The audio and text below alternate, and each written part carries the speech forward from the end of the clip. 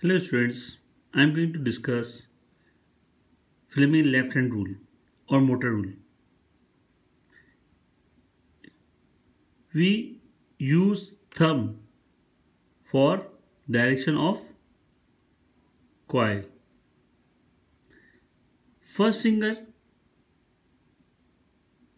is used for direction of magnetic field from north to south, and second finger is used for direction of current.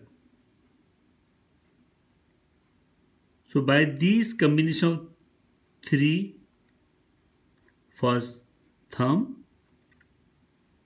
second first finger, and third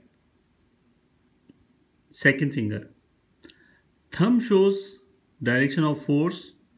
This direction of force means rotation of coil. North to south will show the direction of magnetic field, and second finger shows direction of current inside the coil. Thank you very much.